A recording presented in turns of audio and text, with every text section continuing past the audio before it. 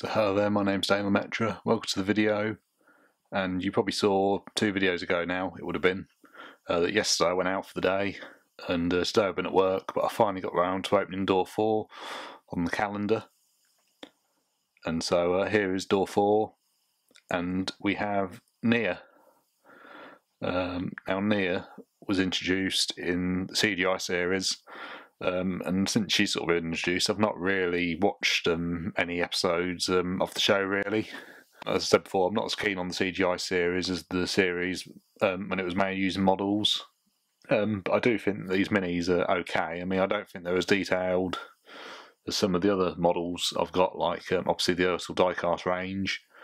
I much prefer them, but I think these minis are not bad for what they are actually, and I do quite like the details of them. And even my mum said that she thought the detail on them was quite nice.